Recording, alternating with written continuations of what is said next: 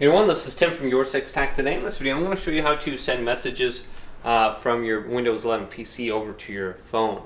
So I use this all the time just to send texts and stuff like that. So what we want to do is go on down to the Windows Start button right here, select this, then go to Settings. Now we want to connect our phone via Bluetooth first, so we want to go to Bluetooth and Devices. You can see my phone is in here, so I'm going to just disconnect this and remove it. Then make sure Bluetooth is turned on. It's discoverable right here. It says it's removing device. Then go to Add Device. Go to Bluetooth audio devices, mice, keyboard, phones, pens, and controllers. Then you have to put your phone into the Bluetooth pairing mode.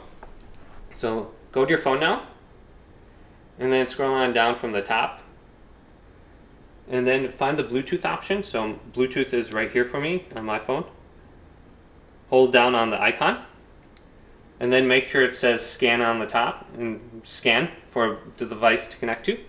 Here's T's Galaxy XI, a very old phone. I like having an old phone. And then connect to it. And then something should pop up on your screen here and press OK. And then go to connect on the PC. My phone is now connected. So yeah, definitely like having an older phone if it ever gets stolen and never have to worry about it. And it works just as good as a new phone. So it's connected now. Now we want to find something called Phone Link. So we can scroll on down through the menus looking for it. Otherwise, what we could do is just go to Find Setting and type in Phone Link. Phone Link. And we can enable or disable Phone Link. So let's go to this. Looks like it's under Bluetooth and Devices, Phone Link. So it's in the same area we were before. So let's go to Phone Link and turn this on. Then it says Open Phone Link to answer calls. So it's going to be down here on the bottom. I'd suggest right-clicking on this and just pin it to the taskbar.